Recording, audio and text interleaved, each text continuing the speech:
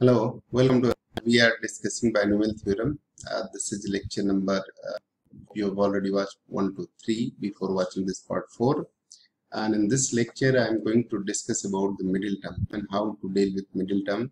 Start the topic of the day, right? Okay. We are going to discuss, as I said, about the middle term. So middle term, the topic is middle term in binomial expansion. Binomial expansion. This is the topic today, which we have to discuss. So, what is binomial expansion? In expansion of x plus y to the power n. This is the binomial expansion. Depending upon the value of n, middle term can be there. Why? Because let me explain this something. If you write x plus y to the power 2, then this will be x square plus 2xy plus y square, isn't it? So this is the middle term. If you write x plus y, expression will be x cube plus 3x square y plus 3xy square plus y cube. It means which one is middle term? What will say about middle term? There are two middle terms. This one and this one are two middle terms, right? So these two are middle terms. So when power is an even, the total number of power will be odd because always it is one more. So if power is 2, the total number of terms will be 3. If power is 4, then total number of terms will be 5. And in 5, the middle one can be obtained. This one is middle one. Because if there is an odd number, middle one can be easily obtained. Right now, that is the middle one. This is called middle term. Right? So to this side, and middle one is this one. Right? You can get it. But when there is an odd power, then total number of terms will be even. In that case, there will be two middle terms. Right now? So here, depending upon whether power is an even or an odd, the number of middle terms can be decided and can be calculated. Right now? So I hope you understood it. So power, when n is, now consider the two different cases when power is an even or power is an odd. Right now? So we can write here, when n is an even, then what will happen? Total number of power will be odd, right? Okay. So we can consider case first. Case first. When n is an even, then total number of power, total number of terms in the expansion, total number of terms in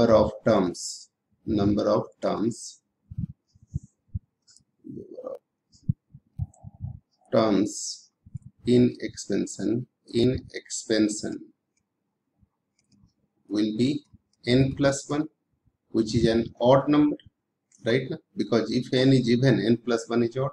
In that case, the middle term can be obtained. In that case, the middle term can be obtained. And therefore, middle term in this expansion, in that case, x plus y to the power n is obtained by n is even, so n by 2 plus 1th term. N by 2 plus 1th term. N by 2 plus 1th term. Let me explain this. Here, if you will put 2, so 2 by 2, 2 is even, 2 by 2 is 1, 1 plus 1 is second. So this is second term. No? So middle term. Middle term can be obtained by n by 2 plus 1th term. Case 2. When n is an odd number. When n is an odd number.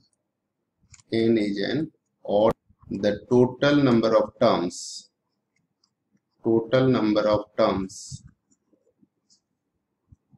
will be n plus 1 terms. Total number of terms will be n plus 1, and that is an even, right? So in that case, there are two middle terms. Is n plus 1, which is an even. In that case, there are two middle terms. In that case, there are two middle terms. There are two middle terms. Two middle terms given by n is an odd, so n plus 1 by 2, n plus 1 is even by 2 term, and n plus 1 by 2 plus 1th terms are two middle terms. These are two middle terms. Remember this, n plus 1 by 2th term and n plus 1 by 2 plus 1th term are two middle terms. You can check it here, 3 plus 1, 4 by 2, that is second term is middle. This is 3 plus 1 by 2, that is second term is middle term, and thereafter one more, that is third term. So second and third, these two consecutive terms are middle terms. Right now, I hope you got it. Okay. The coefficient of middle terms are, you can write here, this will be 1 less than the n plus 1 by 2th term. So the coefficient of middle term, this is an extra knowledge, but you write here just the coefficient of middle term. Coefficient of middle terms are binomial coefficients of middle terms are n minus 1 by 2 and n plus 1 by 2. Right? So binomial middle coefficient of middle terms are this. Anyway, this is not required. Now let us solve some questions related to this.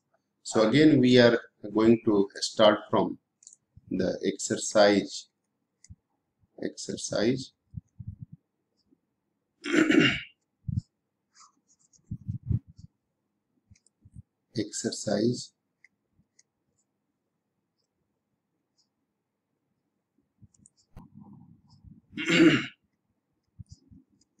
size 8.2 and question number 7. Question number 7. Right? Find the middle term. The question is given. Find the middle term. Find the middle term in the expansion of terms. In the expansion of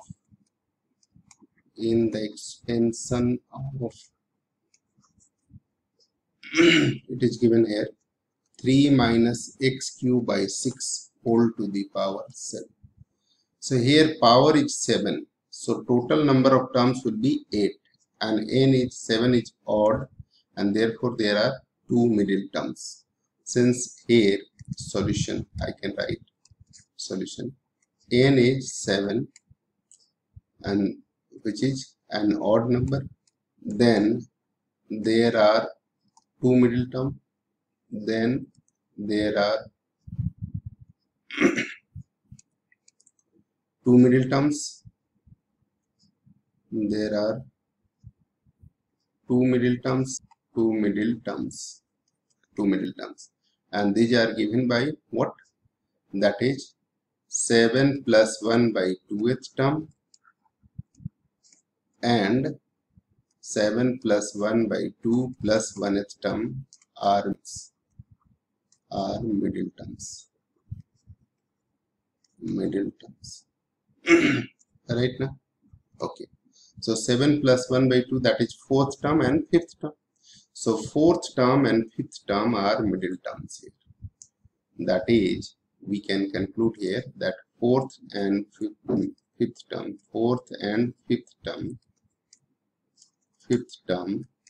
are middle terms. We can write. Now the general term in the expansion, general term in this one, what is that? 3 minus x to the power 3 by 6. 3 minus x to the power 3 by 6 is equal to power 7 is what? TR plus 1th term, that is 3 to the power 7CR. 7CR 3 to the power 7R minus x cube by 6 whole to the power R. So for fourth term, put R is equal to 3, and for fifth term, R is equal to 4. So putting R is equal to 3 and R is equal to 4 respectively. Putting R is equal to 3 and R is equal to 4 respectively. Then what will come? Fourth term will be what? 7C3, 3 to the power 7 minus 3, that is 4, and minus x cube by 6 whole to the power 3. That will be 7C3, 3 to the power 4, and minus power odd, so minus will come here, and x to the power 9 divided by 6 to the power 3. If you calculate it, you will get it here that 7C3 is nothing else but 7 into 6 into 5 upon 3 into 2, that can cancel, and here 3 to the power 4 is 81. 81 divided by 6q is 216, isn't it? X to the power 9. So that further can be cancelled by 9. 9 9 is 81, and 9 can cancel, 9 2 is 18, and 9 4 is 36. Again this cancel by 3, and this can be cancelled by 8. So 7 5 is 35. 35 into 3 is 105 divided by 8, x to the power 9. This is the first middle term. Now second term, middle term, is obtained by putting R is equal to 4. So R is equal to 4. This will be T5 is equal to R is equal to 4. Then T5 is equal to 7C4, 3 to the power 7 minus 4, that is 3, minus x cube by 6 to the power 4. So that will be coming here, because power is an even, so it will be positive. So 7C4, 3 to the power 3 into x to the power 12 upon 6 to the power 4. That further can be calculated as 7C3 and 7C4 both are equal to 35 into, this is 3 to the power 3 is 27, x to the power 12 divided by 6 to the power 4 is 1296. So that can be cancelled by 9. So 9 3 is 27, and 9 can cancel this. 9 1 is 9, and 3 9 4 is 36, 9 4 is 36. So this can be cancelled, and 3 can cancel this 48 times. So the answer is 35 upon 48, x to the power 12. So there are two middle terms, 105 minus 105, hence two middle terms are,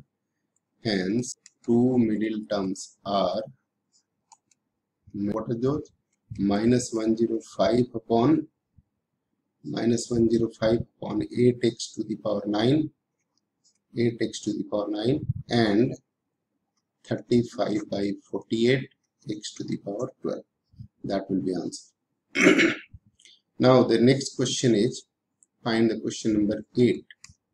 And question number 8, they also write find the middle terms. Question is that find the middle terms,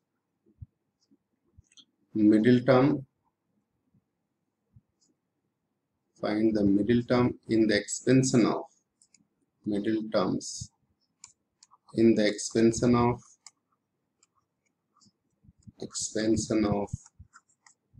it is given. What is that? Question is x by 3 plus 9y whole to the power 10. So for solution we can write here n is 10, which is an even. Therefore middle term is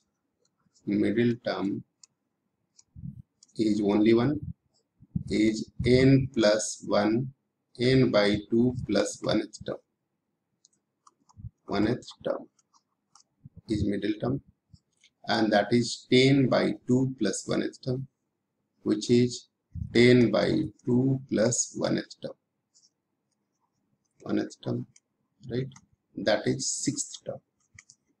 So 6th term is middle term. 6th term is middle term, right?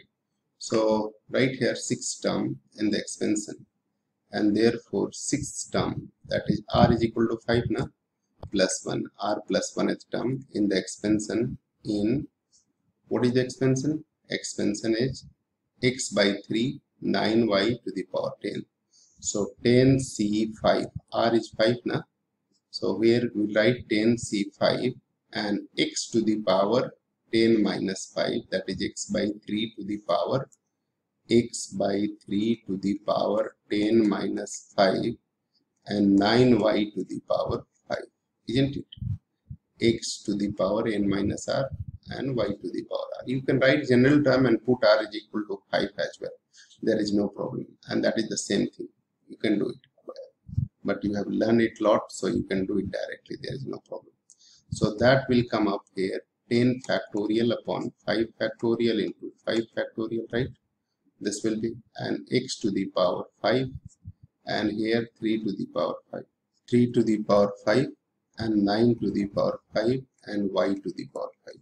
So that further can be calculated as 10 into 9 into 8 into 7 upon into 6 divided by 5 factorial is 120, right? So 120 this is, and here x to the power 5, y to the power 5 into 9 by 3 to the power 5. So 9 divided by 3, that is 3, and whole to the power 5, that is 3 to the power 5. So this will cancel 0, 0. 6 can cancel this 2 times and 2 can cancel this 4 times. So what will happen? This will be 9 4 36 into 7, 36 into 7 into 3 to the power 5 is 243, and x to the power 5, y to the power 5. So you can write here. So after multiplying this, you will get this one, and that will be the answer of this question. Now the next question is question number 9, right? Question number 9 is there, and what is that? Question number 9 is described about in the expansion of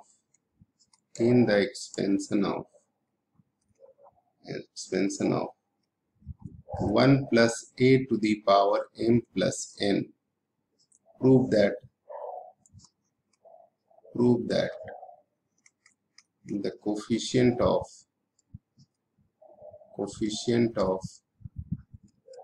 a to the power m and a to the power n, right? So the solution can be here. We know that 1 plus x to the power n is what? nc0 plus nc1 x plus nc2 x square, like this, ncr x to the power r and ncn x to the power n. We know that all. So coefficient of x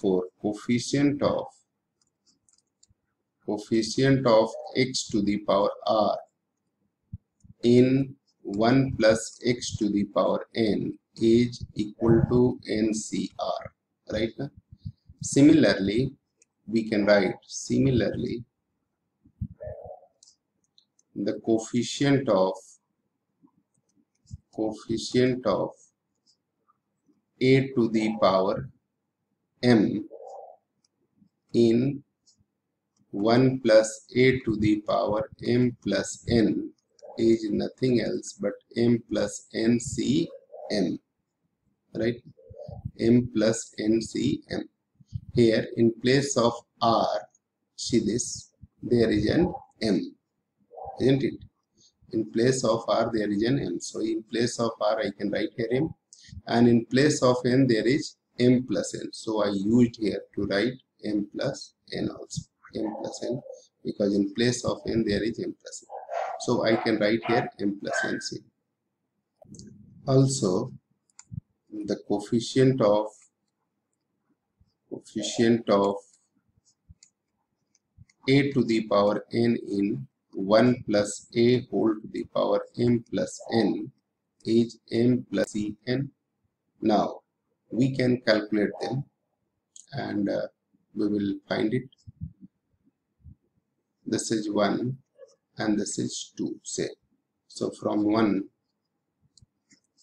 m plus n cm is equal to nothing else but m plus n factorial upon m factorial and m plus n minus m factorial. So what will come? That will be m plus n factorial divided by m cancel, m factorial n factorial. Right now, this is third. You can do that. And now from second, m plus n cn is nothing else m plus n factorial divided by, that will come here, and this will be also like m plus n minus n factorial. So that will be m plus n factorial and divided by n factorial m factorial, because here n cancel, and this is same. So from third and fourth, we can say, from third and fourth, we can say coefficient of x to the power m, coefficient of m is equal to coefficient of a to the power m. In shortcut, there is one formula which can be used here. That is, there is a formula like NCR NCN minus R. This is the formula. You know that, and therefore, because sum of these two, if there is a sum of these two is equal to sum of these two is like NCR NCN minus R, and therefore we can write here further that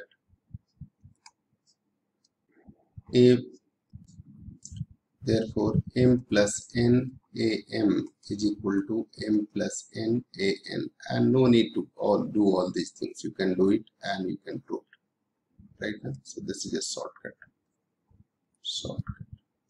You know that you can do it also. So this is shortcut method. Now the question is next question, and that is question number 10. Question number 10 is the coefficient of 10th question, the coefficient of r minus 1th term, coefficient of r minus 1th, rth and r plus 1th, rth and r plus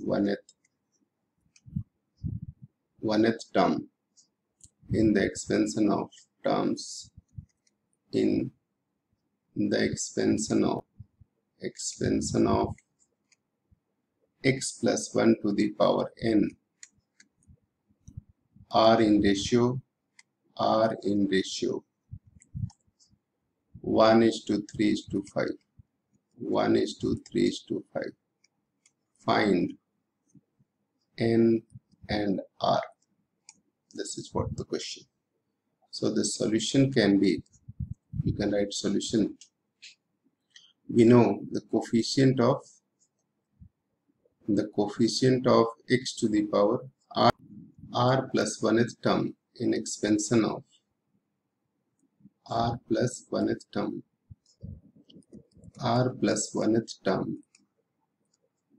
of x plus 1 to the power n is what? NCR x to the power n minus r, 1 to the power r. So therefore the coefficient of r plus 1th term, coefficient of r plus 1th term is NCR. Similarly coefficient of rth term is NCR minus 1, and coefficient of r minus 1th term and coefficient of r minus 1th term is NCR minus 2, 1 less than r plus 1th term, then rth term, then r minus 1, r minus 1th term, then 1 less than that r minus 2. So they are, it is given that r minus 1th term here, try to understand, this is r minus 1th term, rth term, and r plus 1th term are in ratio 1:3:5. So according to question, we can write here, according to question, NCR minus 2, NCR minus 1, NCR is equal to 1:3:5, right? 1:3:5. So this is given. Now we can write NCR upon NCR minus 1 is equal to 5/3. This employee NCR n minus r plus 1 upon r is equal to 5/3. You can simplify this further by using factorials, but I suggest that you remember NCR upon NCR minus 1 is equal to n minus r minus 1 upon r. Whatever things is in denominator, that r minus 1 to be taken negative, and r will be, this one will divide here this side. So remember this, this one will come this side and this one will come this side if it is 1 less than. So using this fact, you can write here, and this is the formula in fact, n minus r plus 1 upon r. So what I did here, because of this negative sign, it will be a positive sign. So this one will come. You can do it by using this, or you can do it like expansion, using expansion also. So you can, it depends all on you that how you want to do this, but it will save time if you use this formula. Then what will happen in that case, this will be further, we can write it that 3 times this employee, 3n minus 3r plus 3 is equal to 5r. So we can write 3n is equal to 5r plus 3r will be 8r minus 3. This is one equation. Again, using the same tricks, we have NCR minus 1 upon NCR minus 2 can be written as n minus this one r minus 2 upon this one r minus 1 will come denominator and r minus 2, n minus niche wala upon upar wala, and that will be what, that is given 3/1. So using this fact, you will be able to write here, that is 3/1. So we can write it n minus r plus 2 is equal to 3r minus 3. So that will be further n is equal to, r will come this side, it will be 4r, and 2 will come this side, it will be minus 4r minus 5. This is second. So from first and second, we get, what is this, both are equal to 8r. 8r minus 3 is equal to 4r minus 5.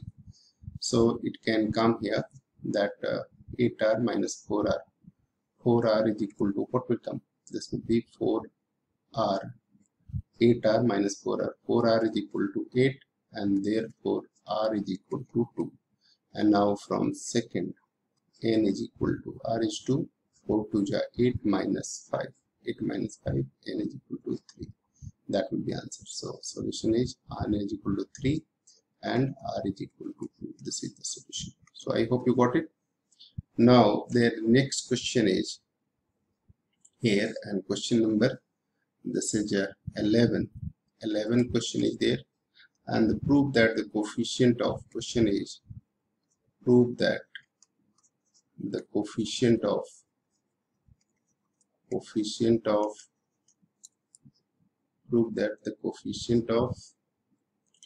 x to the power n in the expansion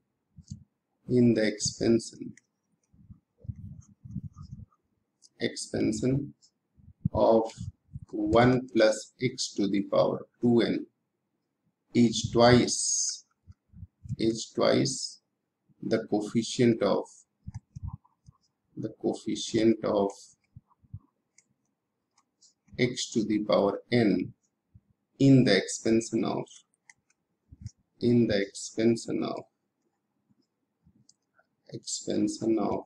1 plus x to the power 2n minus 1. So this is the question. We have to deal with this question. So using the concept, we can write here that coefficient of x to the power r is NCR. Since we know the coefficient of x to the power r, coefficient of x to the power r in 1 plus x to the power n is NCR, right now. So similarly, coefficient of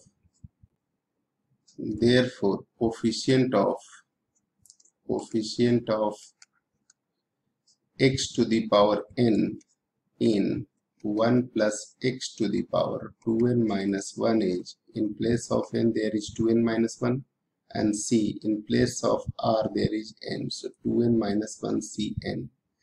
That is nothing else but 2n minus 1 factorial upon n factorial and 2n minus 1 minus n factorial. So this is 2n minus 1 factorial divided by n factorial, and 2n minus n is n minus 1 factorial. This is first one, right? Now we have to prove that coefficient of x to the power n, this one, in this is twice, right now. So coefficient of x to the power n, similarly we can write coefficient of x to the power n in 1 plus x to the power 2n is 2n cn. That can be further written as 2n factorial upon n factorial and 2n minus. Can I write like this? So this can be written as 2n minus n factorial. So that can be written as 2n into 2n minus 1 factorial upon n factorial, and this is 2n minus n is n factorial again, right now. So to cancel this n, I can write here 2n into 2n minus 1 factorial. This can be written as n factorial, and this n factorial can be written as n into n minus 1 factorial. So this n and this n is cancelled. Now this is 2 times of 2n minus 1 factorial divided by n factorial and n minus 1 factorial, and this is what given in 1, this one. So clearly this 2n minus 1 cn, right? So this is 2 times of, and this is what? Coefficient of x to the power n in 1 plus x to the power 2n minus 1. So this is the proof of this theorem, right now. So you can write coefficient, right now. So you can do this coefficient, right? So this is the proof. I hope you got it. Now there is one more question and this exercise, that is 12. Find the positive value of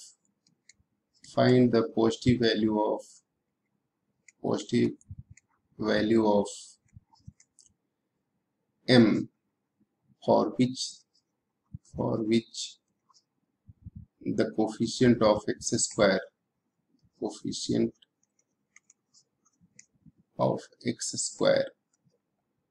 in the expansion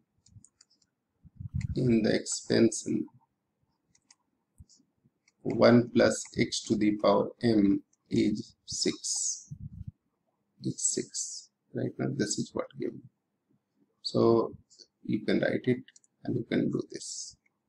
Now for solution, we can have solution. Coefficient of x square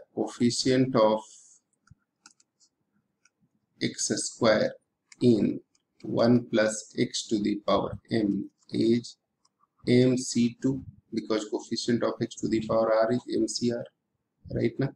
So here we know that, and coefficient of, since and therefore MC2 must be equal to 6, and therefore MC2 is equal to 6, which is m into m minus 1 by 2 factorial, that is 6.